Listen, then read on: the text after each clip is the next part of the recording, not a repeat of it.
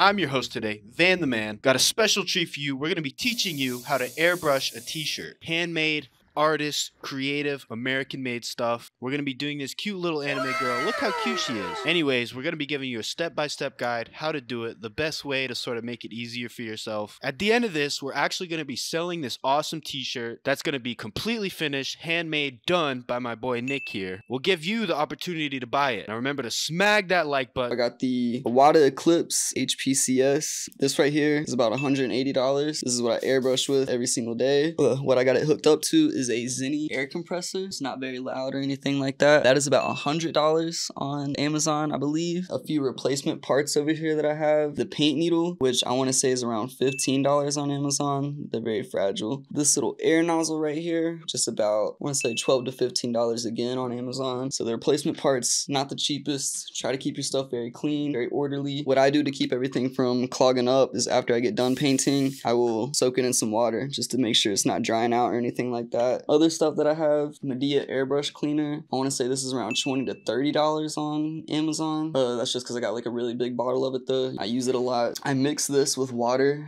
in a little squirt bottle like this, and then whenever I'm done painting or I want to switch colors, I'll squirt it into my little paint bucket there, wipe it out, clean it out, get it ready for the next color or get it ready for storage so I can put it up and everything like that. Got another one of those little bottles that has reducer in it. So my reducer is Createx Colors 4012 reducer. It's water based just to make my paint last longer. There's no point in just using like a full bottle of paint to paint something whenever you can put reducer in there and stretch it out, thin it out. It also makes it come out of the airbrush a little bit easier because I am using an Wada that has like a 0.25 millimeter needle on there. So it's very, very small hole that the paint has to go through. So it makes it a lot easier whenever you put some thinner in with your paint. So for paint, I use a lot of transparent Createx Colors paint. I haven't really used too many other brands just because I'm like, this works, doesn't really mess up or do anything like that. It stays very well after I heat press everything. I use opaque white and opaque black paints because to me they just work a little bit better. So this, off the top of my head, I want to say it was around $25 to $30 on Amazon. I'll take my airbrush, and whenever I'm not using it, very conveniently fits in here so that it doesn't spill over, doesn't leak any paint out. And then whenever I'm done with my paint, if I have a little bit left in the paint bucket, spray the rest of it out so I'm not just like leaking paint all over the room, all over the table or anything crazy. Oh, and then my heat compressor, it's a Vivo Home. A lot of these you set it for 325 degrees Fahrenheit and then 20 to 25 seconds. So it literally just clamps down on my shirts after I'm done spray painting. It'll set the colors in there so you can throw it in the washing machine, wash it. It won't fade, won't do anything like that. Making high quality stuff, you just want to make sure that it's going to stay looking nice. So I use these TB1 garment and leather drawing pens, high temperature invisible. If I'm drawing something on the shirt, say I mess up a little bit, I want to get rid of it, and I can just like heat up the iron, put the iron on there, and erase the marks that I don't want to be on there, and then start over. So these are just random Gildan shirts that I had. I didn't want to just throw it away, trash it, because I don't like to waste things. I just leave it hanging up on my easel right here, and then whenever my paint gets clogged or anything like that, I'll pick it off with my fingernail, and if that doesn't really get a lot of it off, I'll just hold it right here and spray a good little portion of paint on there just to get it all out and clean and clear. Paint will come through nice and smooth. So basically what I'm doing is finding all the dark lines over here and outlining that so that I know where the shape of her hair is going to be, and then I can go in and paint after I'm done. If you could freehand that, by all means, get your paint out, go ahead and freehand. It's actually a very tedious process. If I didn't have to do it, I for sure would not, actually. Right. That's what you want right there. Should be kind of fine. And you can see that now we have the projector off.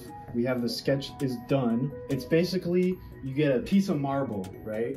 And you're like Michelangelo, and you want to make an anime girl. Every little strike of the hammer, you're getting closer to the final product, bringing that anime girl into reality. So we're just keeping blue tape in the spots where the paint is not gonna go.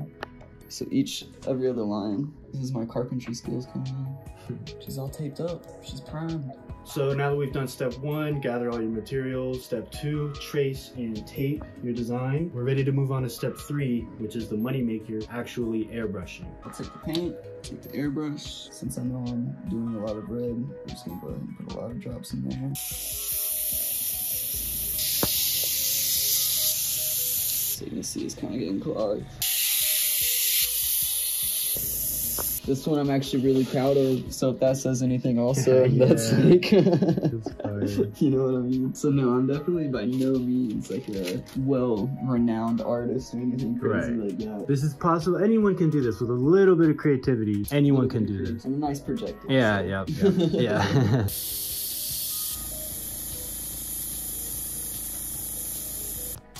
Get the bright blue out. Reducer. These used to be like gravity bottles, but I fucked them up.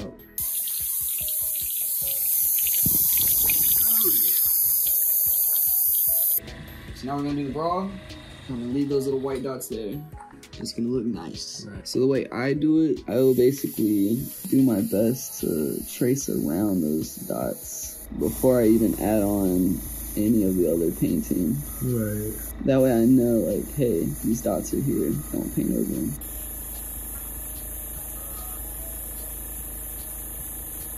We are about to outline her body in black, color in her eyes, and we'll do her hair. Then after we're done with the hair, do her body, do like a little bit of shading with her body, make sure she looks good, make sure she looks right, and then we'll be done.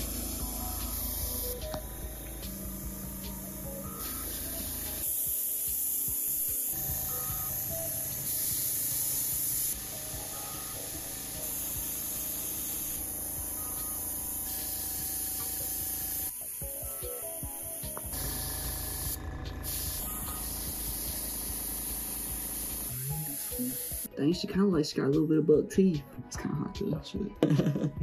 So we'll start with the skin tone. And then after we're done with the skin tone all over, I'm gonna switch it from that peach color paint back to red. We'll finish our bikini.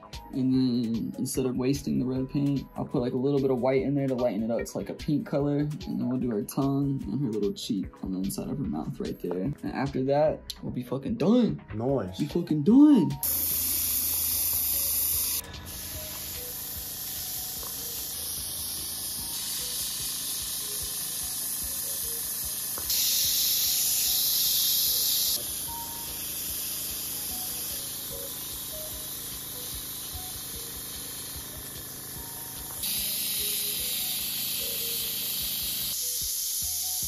My waifu. White line that kind of.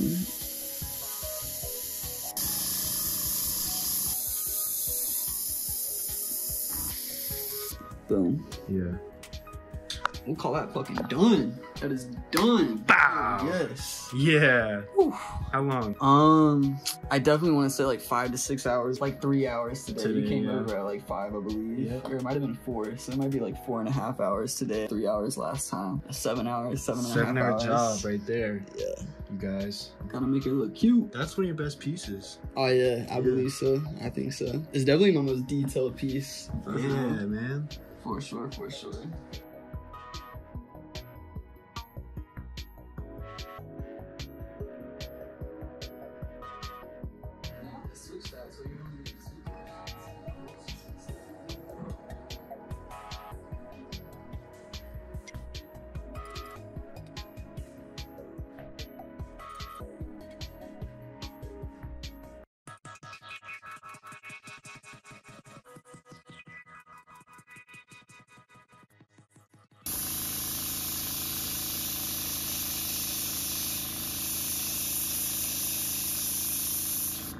Just kind of keep doing those little circle motions too.